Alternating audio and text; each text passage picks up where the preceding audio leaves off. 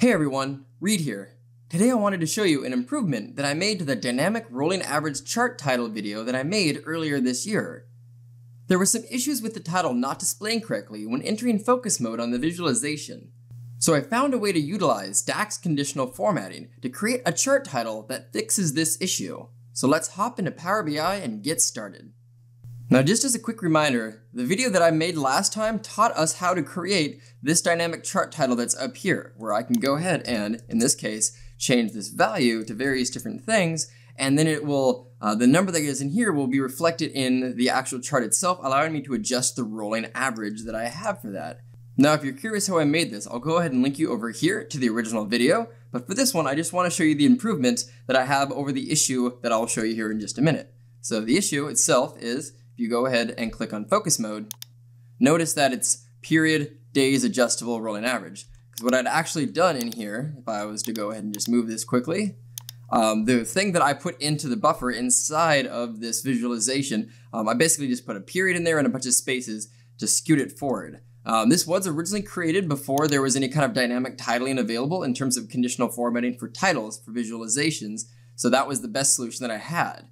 Now recently I was at a presentation and I had someone point out a way to improve this using another video that I had done that talked about how to create dynamic titles using DAX. That video can also be linked over here, but let me show you my improved dynamic title rolling average. So this one, if I go ahead and hit focus mode, you'll see that it says 15 days. So if I move this, here we go, you can actually see that there's a 15 days adjustable. So the number that's beneath it, and better said, beneath the slicer that's right here that lets me adjust the number, that's just simply the value being returned with DAX of whatever that is in a concatenated formula. See that the 30 is right there, so that will always change. So even though you can't actually adjust the slicer anymore once you do a focus mode, the title at least is still very readable at this point, and it doesn't have just a weird period with a bunch of spaces there anymore. So that is just done over here.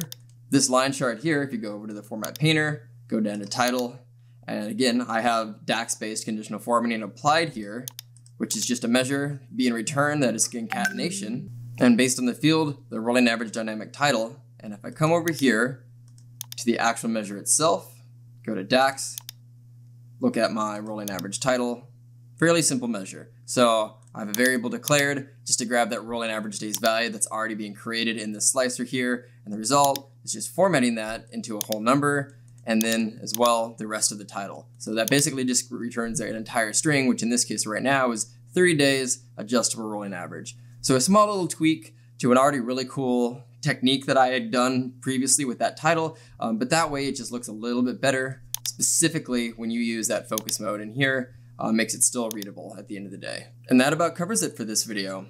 If you liked this video, please click or smash that like button below. If you have anything to say about this video or have a suggestion for a future video, please add that to the comment section down below. And if this is your first time here or you want to see more of these awesome videos, please click that subscribe and notification button.